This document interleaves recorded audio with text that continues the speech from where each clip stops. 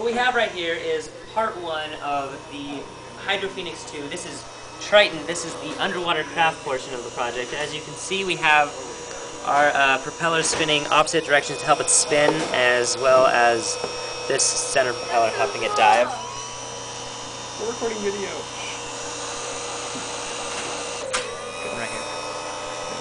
So basically right here we have this motor controller controlling the direction and speed of this motor right here. This one controlling the direction and speed of both of these motors. And this little big Arduino chip telling these guys what to do. As you can see, when the lights turn on, that's showing the polarity of each motor and how it's being controlled. When you have the red light, it turns one direction, green light turns the other.